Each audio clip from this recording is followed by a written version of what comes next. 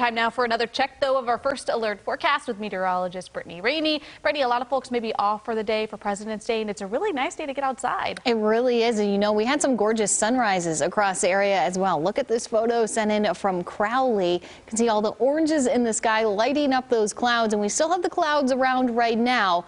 They're going to break up a little bit more as we head into the afternoon hours, but what you're really going to notice are the temperatures. Lower 80s for highs today, mid 80s on the way for our Tuesday. We will have strong southwesterly winds both days, and then our changing day is Wednesday. That's when our next front arrives, so we'll start off with rain and thunderstorms in the area.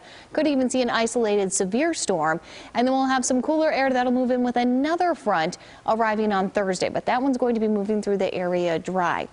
So this is what it looks like outside of Fort Worth right now, sitting at 63 degrees. The camera shaking a little bit because we do have those breezy winds out there and a good deal of cloud cover. But it's 63 in Denton, 63 into Gainesville, 62 in Terrell and Corsicana, even sitting at 67 degrees, getting a little bit more sunshine down there.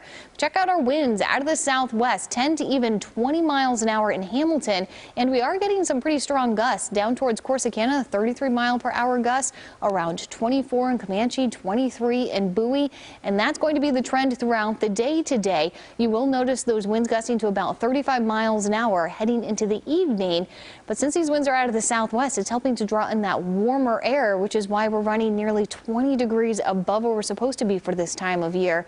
A little more sunshine early afternoon, and then still feeling great heading into the evening hours with 78 around 6 p.m. 82 for today in Hillsborough. Stephenville looking about 81 degrees, and then tomorrow will be a repeat of today.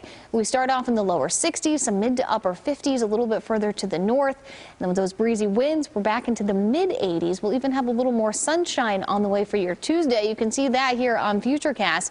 Thinner clouds, and those clouds are breaking up as well, but they fill right back in for Wednesday, and then we'll be tracking a line of showers and thunderstorms in the Metroplex from about 6 to 8 a.m., and then we're going to clear out right behind that for a sunny afternoon. But there is a marginal risk of an isolated severe storm with that line moving through in the early morning hours. We're not expecting widespread severe weather, but we could see an isolated storm reaching those severe limits within the line. And then notice Thursday around 70 degrees. Friday is going to be the coolest day, upper 50s, and then we have some showers heading into the weekend.